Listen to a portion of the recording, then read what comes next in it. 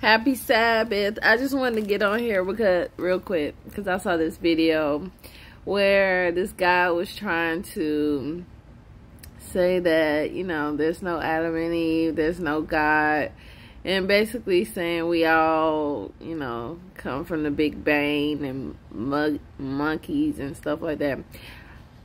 I just find it so crazy how people get on here every day talking about how they don't get the credit they deserve for what they come up with, but every day people refuse to give God his credit for what he did, for what he's doing, for what he continued to do.